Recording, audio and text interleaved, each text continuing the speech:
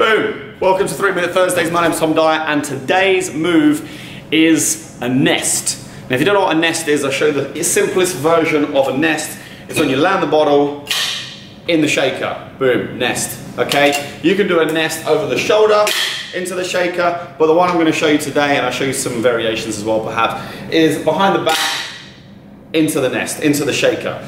Now, let's just take the bottle away for a second and talk about the grab of the shaker, which is going to help you get this move a little bit easier, a little bit better.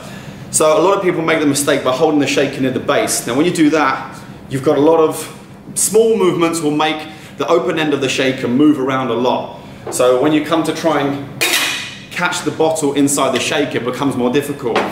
To have more control over the shaker, hold it near the top of the shaker.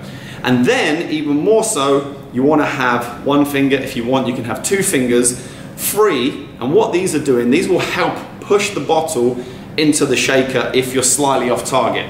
So if you throw the bottle up and you're slightly off target, your fingers will help move that bottle into the shaker. So you're basically making that wide part of the shaker even wider with your fingers. So you've got that extra space to catch the bottle in the shaker.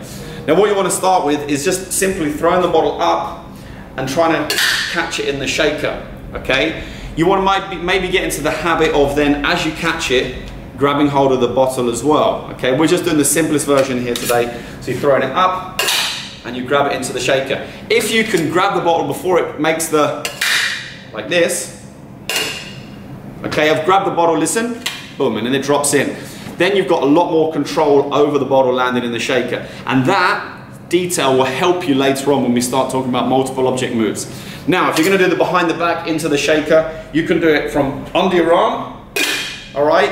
You can do it one spin, or you can do it behind your back, okay? Behind your back, so your arm is out of the way, is probably more difficult. If you do it under your arm with one spin, as the bottle comes up, it's coming up right here. You just have to move the shaker into position and catch it. Watch, up, you move it into position and catch it, okay? So work on that one first. Like I say, start here, okay? Then perhaps you can go behind your back, and then if you're more confident, take it over your shoulder and land it in the shaker like this. I've done an over the shoulder video which you can look at here. It'll teach you how to do that move. So you can make yourself this small sequence in front, take it out, tennis grab, behind, take it out, tennis grab, over the shoulder, boom.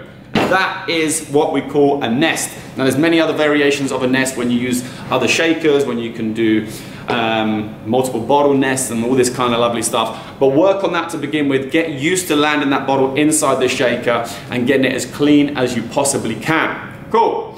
I hope that helped. That is the nest move. This was 3 Minute Thursdays. If you liked what you see, please give it a thumbs up. And if you want to see more videos and be notified, if you click the subscribe button and then there's a little bell next to it, if you click on those, then you'll be notified every time I upload a video. This is Thursday. This is 3 Minute Thursdays. I upload these videos every Thursday, surprisingly. So until next time, I'll see you then.